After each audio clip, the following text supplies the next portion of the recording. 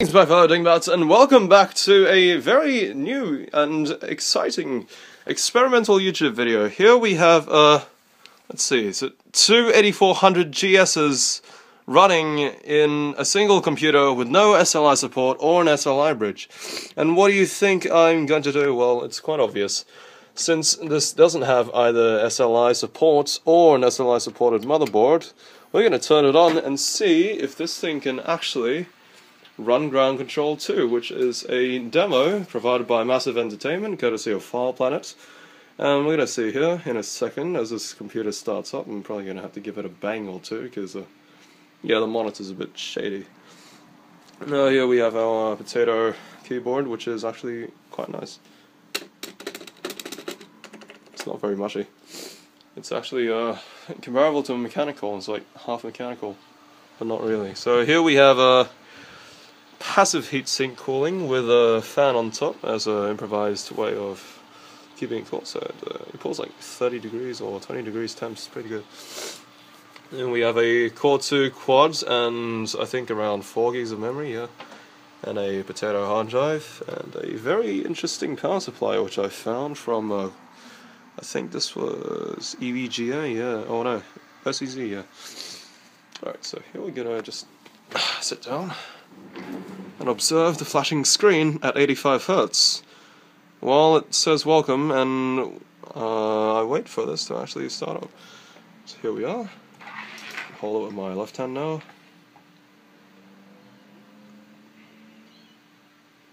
It's a bit shaky, but I don't know where my camera's gone.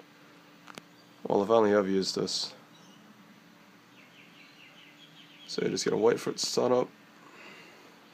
I'm gonna turn off the light here. I've been told Microsoft that I haven't activated Windows yet, but yeah, this is technically a demo version, I believe. So here we are, we're inside. We're going to go to GPU Z, and let's see if we can find this. Alright, so let's run that. Take power up. It's a bit glary because, well, it's a lot brighter than LCDs. Okay, so here we have it. Oh, that's heavy banding there. Okay, so we got a EVGA. Oh yeah, EVGA video cards, and we have some CPU clocks, GPU clocks. I mean, at 520 MHz. We have physics, CUDA, and all this random crap. But most importantly, we have a thing over here called NVIDIA SLI, and as you can see, it is currently enabled. Now, how, can you ask, is the 8400GS able to SLI with itself? Well, good question. Let me demonstrate to you exactly how this works. So here we are. I'll show you NVIDIA control panel, and by that time I'll open DifferentSLIAuto. This is the program which does all the tricks. Okay, as you can see here, what you want to do, you want to follow all these steps. You want to uninstall everything. Install your video card, install your drivers.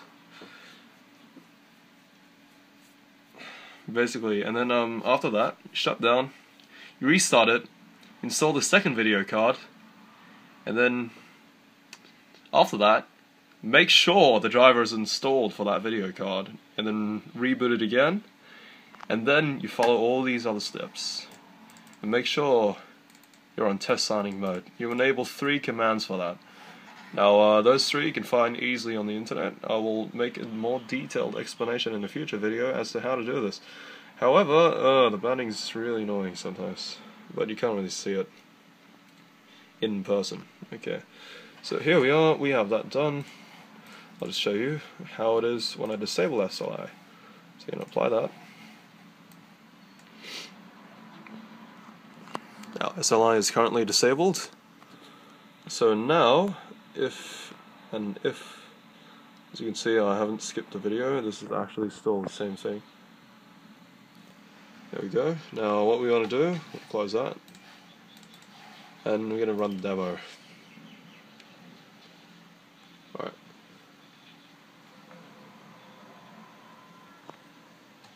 This is a very old game from 2004. Come on, bro. My improvised speaker there, and my A pretty dank looking PC with a very improvised gear. As you can see here, it's running alright. It's actually not too bad. It's got good frames.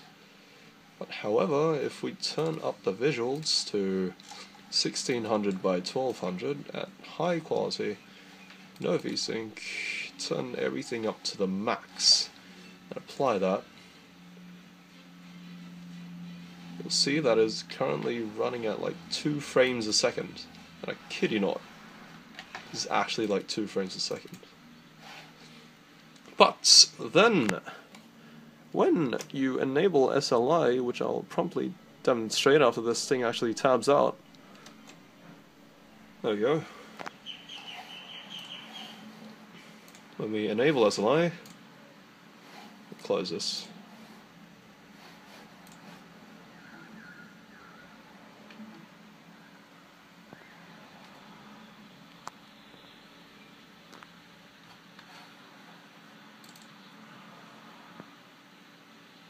You can see that there is a bar over here which I have enabled for your viewing, and as you can see, it is actually increasing quite a lot here. Now it's actually running pretty smoothly. It's like nearly triple the frame rate now. If I somehow manage to reinstall MSI Afterburner, which is actually here, so I don't need to reinstall it, okay. So as you can see, we are running at 36 degrees on load, and currently it is just started to be loaded, but we can overclock this to around 550 megahertz, 560. Yeah, it tends to crash at really high clock speeds, which is not very desirable. You can overclock this a bit like that, yeah. And then we should, I think, MSI Afterburner has a feature here which allows you to on-screen display your system something. Here, let's see if I can find it. So at stock clock speeds we have a very interesting array of frame rates. As you can see here, we are at 13 all the way to 26 frames now. If you keep typing FPS into this little dialog box, you can actually see the variations. It's pretty cool. So this is with SLI enabled, and also stock clock. So it should be, oops.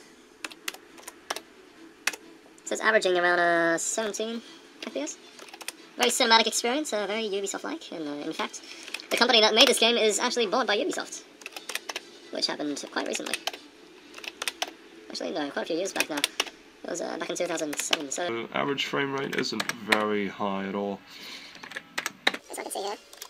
But when the ship comes into land, it should have a lot better FPS, as you can see here. Tops off at around 26 frames. 26.7, 26.9... 25.7, that is the maximum FPS. So now, as you can see quite clearly here, and SLI is running, still running. You can see the green bar there, it's running 100%, no scam, no joke. Now we can go back and then enable SLI and also overclock this to 600 megahertz, and also the memory clock. Apply this, and now we can go back to ground control, and hopefully it doesn't crash. And it doesn't crash! Amazing! Last time I did that, I had some weird artifacts and it freaking exploded. There, here you can see the average FPS has actually increased to 17! A massive margin! 18, 19, 20. The ship hasn't even come into land yet. 21. 20. 18. 17. Now keep in mind, I'm doing this because, I don't have fraps on this. Well, of course, if I had fraps on this, I would just, keep it up in the corner. But as you can see, it is a very, very professional setup. With two 8400GSs, it can run an HD game, even though this was made in 2004. It has insanely detailed graphics. Even look there, holy crap. Look at this anti-aliasing and stuff. Pretty high def. You can play all the way up to like 1440p as well. So yeah, that is the overclocked one. Let me show you how bad it is, or how good it is, when I disable SLI and keep it on the clock speed. So I'm going to disable SLI here, close ground control, and apply.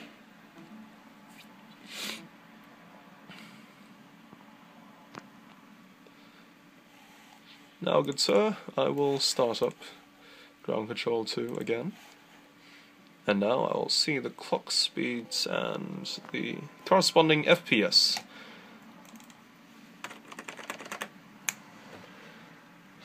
This was quite a worthy investment, I'd say. As you can see here, it's starting again, FPS. The max when the dropship is all the way down. It's 16 FPS right now. Still 16. 14 FPS. Pretty bad. Yeah, as you can see, with one graphics card, even overclocked to like 600 MHz, it is literally unplayable. Well, that is unfortunately it for today, and if you've loved this video and would like me to make another quirky, overpowered and underpowered setup here with I don't know, freaking a Delta fan and 2 video cards, well, just give me a shot. I'll do it. And also, keep in touch for a tutorial as to how to do this in depth, in detail, 100% no scam, and with probably a 680 and a GTX 660 Ti. Because with my current computer, it seems that the 680 can't SLI with another 680, but it can, quite possibly, SLI with this. Even though they are different cards, completely different, but they do have 2048 megabytes of GDDR5. When trying to SLI one with, I think 3 gigabytes and 2 gigabytes, it didn't really work. And every time I'd start a game, it would work for a bit, and then start stuttering, and then just die. So, yeah, I'll give it a shot with that. Hopefully that turns out with some interesting result. But this is... Now I will call myself, I think, Wingclip Gaming? Yeah, Wingclip sounds alright.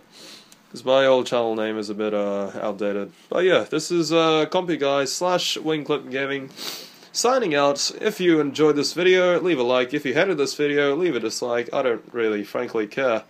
But thank you for viewing, and I will see you guys next year. Good night, and good luck.